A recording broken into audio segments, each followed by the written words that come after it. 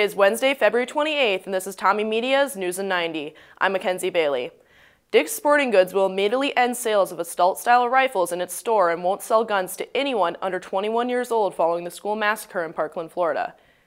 Students are returning to the Florida high school where 17 were killed in a shooting 2 weeks ago, but they've been told to leave their backpacks at home. Marjorie Stoneman Douglas High School Principal Ty Thomas said in a tweet that, quote, "Our focus is on emotional readiness and comfort, not curriculum, so there is no need for backpacks," end quote. About 50 armed officers were on hand as students returned to the school Wednesday morning. Representatives for thousands of Ethiopian Jews announced Wednesday they will stage a mass hunger strike if Israel eliminates funding that allows them to join their families in the country. Ethiopians currently are prohibited from holding protests under the country's latest state of emergency, imposed this month after the most severe anti-government demonstrations in a quarter century. Activists say Israel's government in 2015 pledged to bring the remaining Ethiopian Jews to Israel.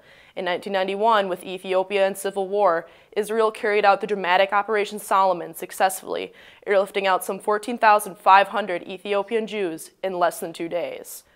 Minnesota lawmakers are about to learn how much of a budget surplus they'll have this year or if they need to solve a deficit. Budget officials were to present an update Wednesday on the state of a current financial status. It will set the stage for the rest of the 2018 legislative session. For TommyMedia.com, I'm Mackenzie Bailey.